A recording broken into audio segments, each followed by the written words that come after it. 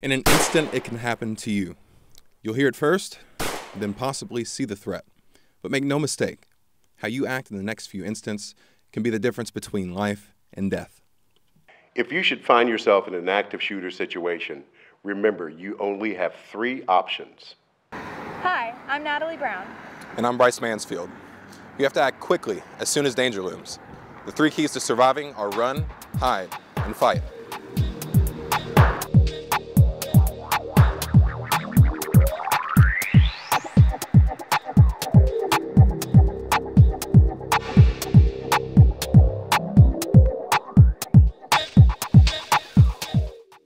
Your first option is to run away. Your second option is to hide in the safest place that you can possibly find. And your last option is to fight. You should always be aware of your surroundings when you enter public spaces. Know where to run or hide when there's an active shooter.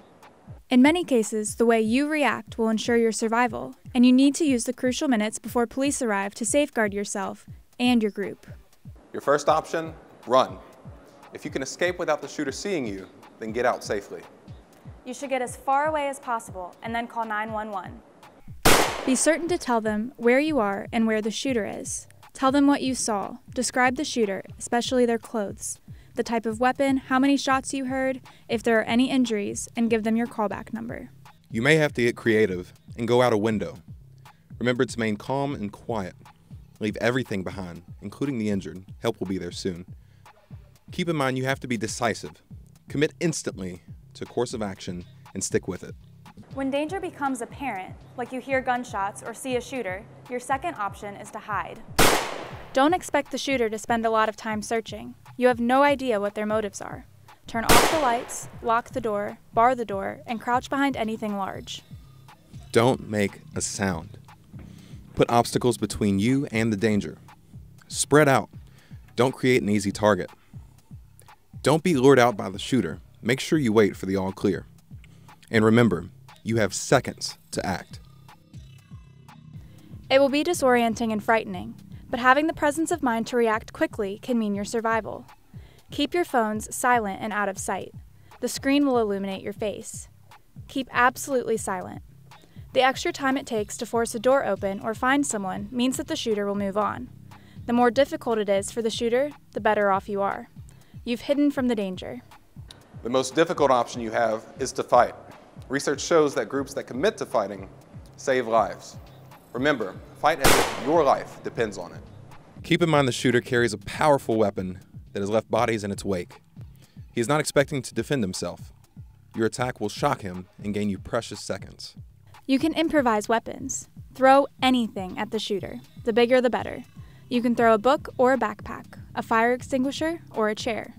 You can even hurl a desk or a computer at them. They are not expecting a fight. Rush the shooter as a large group, yelling and screaming. Statistics show that active shooters are apprehended within 5 minutes. In some instances, they are stopped by their intended victims. Police are just seconds away, and they are looking for the active shooter only. Let them know where he is, if you can. Keep your hands up and fingers spread. Do not approach police. Stay quiet unless you are asked something, and avoid any sudden movements. Don't ask for help, and once you are safe, leave with your hands up. Their first priority is finding the shooter. Let them do that.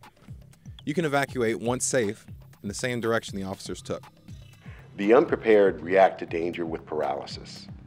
They want to run, they want to hide, they want to fight, but they're unable to do so. That's why we emphasize preparation for these 3 simple options in an active shooter situation. Facing an active shooter is unlikely, but it's important to be prepared. Note your surroundings as you walk around campus, and know where the exits are. You should always have 2 in mind. That way you know where to run.